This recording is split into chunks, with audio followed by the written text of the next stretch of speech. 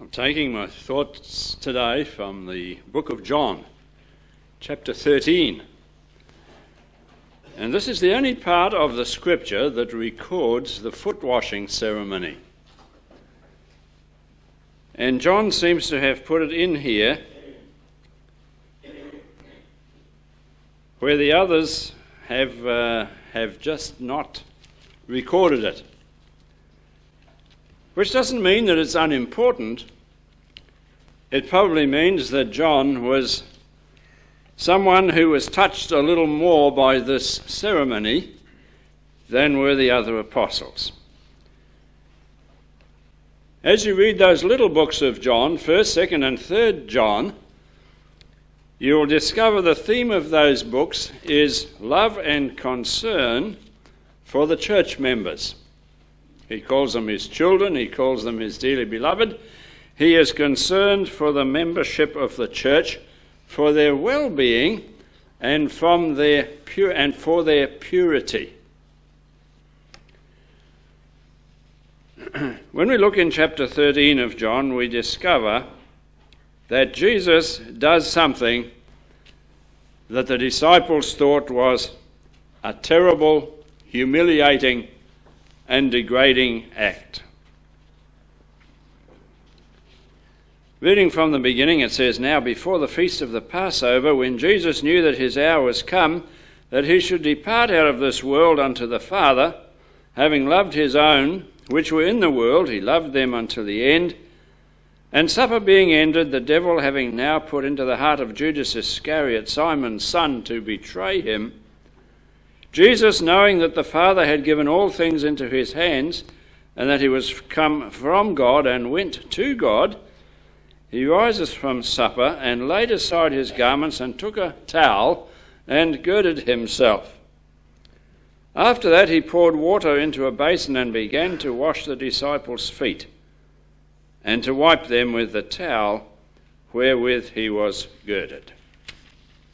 That evening there were 13 pair of feet that needed to be washed, and nobody was inclined to do it. Maybe each one of the disciples thought that he would have to wash 12 pair of feet, and then perhaps someone would wash his. Maybe some of them thought that there would be a maid around somewhere. They hadn't seen any women around the place, but maybe there was a maid around somewhere who would come and do this honour for them. Because it was a normal thing to do at Passover time when people showed their hospitality, that someone would be around with a bowl of water to wash the feet of the travellers who came into Jerusalem and sometimes to other places to celebrate the Passover.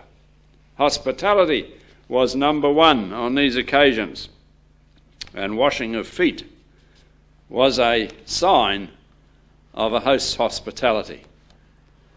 But nobody moved, nobody did it, nobody saw anyone who should do it. I don't think the disciples even thought that one of them ought to do it. I don't think Peter looked at John and thought in his heart, "John, you better get up and do this." And I don't think James looked at Nathanael and said to him, "You better get up and do it." They just didn't think. Someone was going to do it, for sure. And so I picture them sitting there and waiting,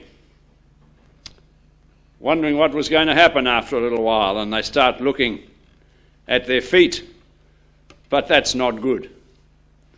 And so they start looking to the side of them a little bit, but there, of course, is another follower of Jesus who's also looking to the side of him, whose comrade is looking to the side of him. And eventually he's looking at the wall. And that doesn't look good either. So he looks up, and then the next one looks up, and they go back along the line, and they're all looking up at the ceiling.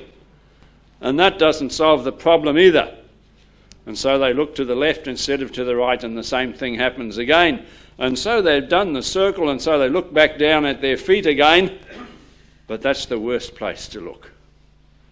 because when they see grubby feet, they know that somebody had better do something by now, but nobody's doing anything. Until they see Jesus get up, and Jesus takes off his normal outer garment, and so as not to impede his movements, and to make it so much easier, he goes over and quietly picks up a bowl and tips some water in it and walks over to Judas and offers to wash Judas' feet. Judas accepted quite willingly, apparently. At some stage, Jesus came to Peter, but Peter wasn't too happy about this.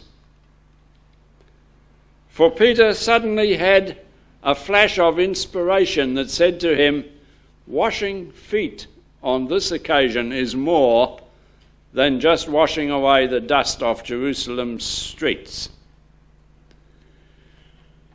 He suddenly realized that on this occasion, the person who was going to wash his feet was the very one whose feet should be washed by himself, Peter. And he thought, how can I let Jesus wash my feet? How can I let my Lord and Master wash my feet? What a degrading thing for the new king of Jerusalem, the new king of the Jews, to do, to wash our grubby feet. Peter said to Jesus, Lord, do you wash my feet? And Jesus said to him, what I do, thou knowest not now. You don't understand now what I'm doing, but you shall know later. Later you will come to understand. And so Peter was starting to understand a little bit, and Peter had a look at himself in his mental eye, and he looked himself over in his moral worth, and he thought to himself, it's not just my feet that needs washing. It's the whole lot of me that needs washing. Wash my head, he says. Wash my hands as well. He said, I need to be washed in other areas than just my feet. My head is dirty also. I remember walking down a street one day, and a bus pulled up at a bus stop. It was a tour bus of some sort, pulled up at this bus stop. Several people poured out the door of the bus and looking for souvenir shops or something or other. One fellow got off, stepped a couple of metres away from the entrance to the bus door, stood on his head and started some kind of, did they call it break dancing? Some kind of dancing. Next thing he was on his hips and on his stomach and on his hands, and he was back on his head again, twirling round on the concrete pavement. I thought, surely this is a recipe for baldness if ever there was one. And the people stood there in amazement. And I had to stand there as well. I just couldn't believe it. Did a marvellous job. He was an entertainer in his own right, I'm sure. He must have practiced this a lot. And then he shook himself a little bit and walked back in the bus and sat down again. And a few people clapped and cheered, hoping he'd come out and repeat it, but he didn't. And I thought to myself, fancy getting your nice slick hair all grubby and dirty in this dust and dirt of the street. But Peter saw himself as having a head that needed washing as well, not just the dust and dirt that blows around the streets of Jerusalem and Palestine. He was thinking about the dust and dirt that's deep inside here. The dust and dirt that seems to make its appearance whether we like it or not. I had a grandmother who was a very fussy lady. She was a great worrier, worried about all sorts of things. And as I remember, the furniture in the home was not too smart, but she always had a little thing of polish there, some sort of polish, and I think it was kerosene and beeswax that she made up. And she always polished this little table. She had a little half table. You know, they were popular back in those days. I'm thinking about 55 years or more ago. I won't tell you the more. But she had this little half-round table, which was really a lovely little bit of work. And she would polish this table, I think, about every day. And you know, when you polish furniture with French polish finish on it every day, with that sort of thing, the polish seems to get deeper and deeper and deeper. And soon you can look into it and you think you're looking into a big, thick resin. And she liked this table. It was probably a bit of furniture she received for a wedding gift or something like that. I never did find out, and I don't know what happened to it. But I remember one day when we went to visit. She jumped up in great alarm, sitting on the old couch, you know, these old-fashioned couches, sort of had a spring base sort of a thing. She jumped up in great alarm. And Mum said, "Whatever's the matter, Grandma? What's the matter?" And she grabbed a little cloth and she rushed over to this table and she got on the right plane and with the right angle shining there, she got it just right and she wiped off just the minutest little bit of dust. And we kids thought this was a huge joke. A little bit of dust, if she'd come to our place and seen the dust on our table, poor Grandma would have been shocked and horrified. She'd have spent the week there polishing the table to get rid of the little bit of dust. But I believe God is concerned about the little speck of dust that's in each one of our heads. The little specks of unlikeness to Jesus that's in our heads.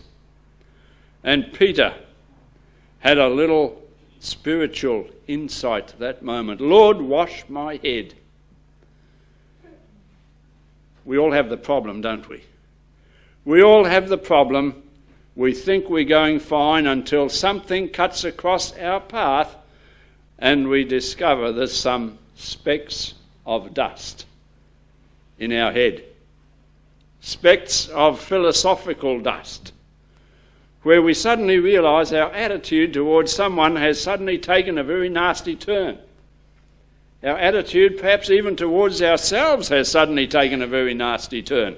And what we thought was in there was lovely green moss and everything pure and crystal-like.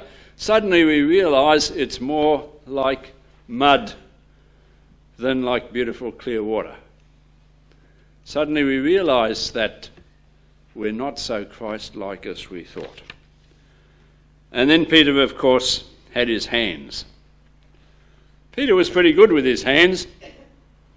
He'd scaled and gutted many thousands of fish. He'd been not too bad with the sword, and he was going to try it again very soon. He was pretty good with his hands.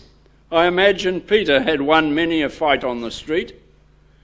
I guess nobody failed to pay Peter for the fish they purchased from him, because he had ways, I'm sure, of getting satisfaction, even if it wasn't in cash. Peter was a fellow who was quick with his hands, I'm sure, and he realised in that flash of inspiration, that flash of spirituality, he realised, Lord, I'm not the kind of person that you ought to be washing the feet of. But if you want to clean me up, wash my head and wash my hands as well. Now, Jesus said something very strange. Very strange. Verse 10, Jesus says, he that is washed doesn't need to wash again except to wash his feet, but he's every bit clean. And then he looks at the apostles and he says, you're all clean, but for one. Because Jesus knew who would betray him, and he was thinking of Judas. What was Jesus getting at? I believe that Jesus knew that 11 of those disciples of his were totally committed to him. He knew that 11 of them would die for him. Hadn't they already said they would go to Jerusalem and die with him if that's the way he wanted to go? 11 of those disciples would have done anything that Jesus asked them to do. And had Jesus asked any of them to get the basin and wash each other's feet, they would have done it willingly because Jesus asked them to. And Jesus knew that it was in their mind to serve him as faithfully as they knew how. And so he says, you know, what happens is the big cleansing has taken place. Peter, when you committed your ways to me, the big cleansing took place. There might be some specks in your head and there might be some dust on your hands, but that'll all come right. But from time to time, those feet of yours need washing, because it's the feet that take you along the pathway. And I think Jesus was thinking in terms of a pathway, a track, a way to a destination. And as he was talking about the washing of feet, he wanted his disciples to understand that from time to time we go down little pathways that's not really characteristic of one who follows Christ, but is very much the part of every sinful human being. And so Jesus washed Peter's feet and the other disciples' feet.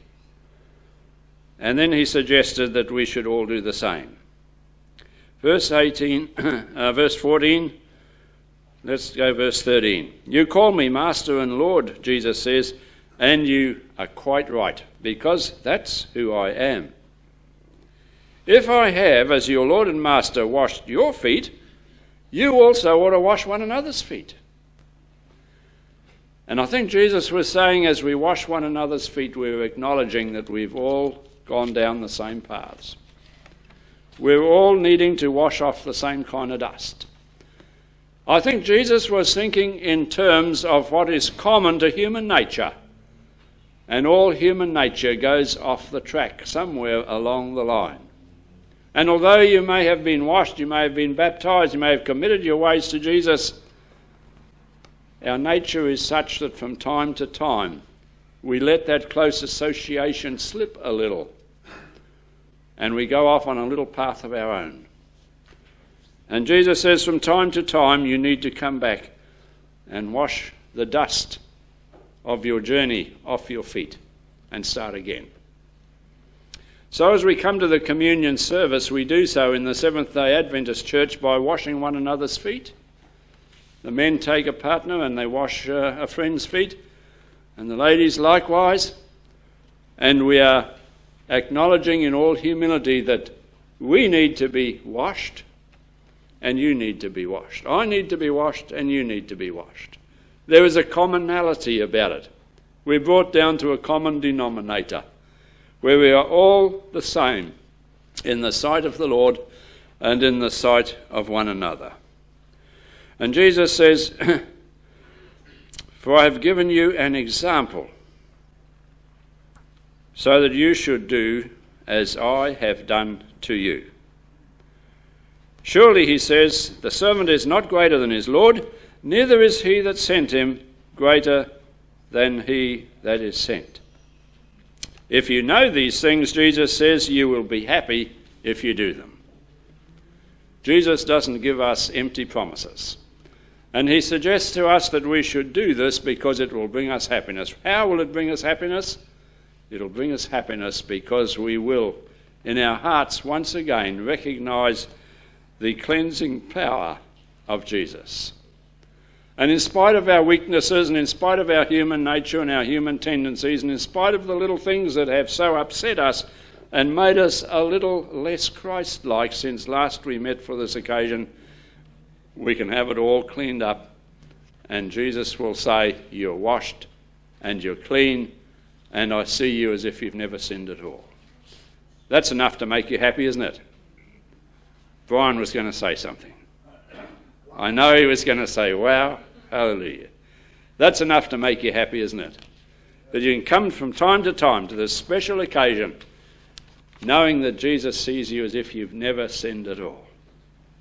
Is Jesus telling a lie? No, he's not. He knows you've sinned, but he's taken them away. He says, I'll take responsibility for that. Wash it away. I'll take responsibility. Leave it to me.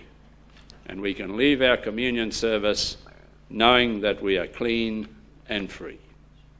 So just before we separate for foot washing, I'm going to invite you to bow your heads in prayer of dedication.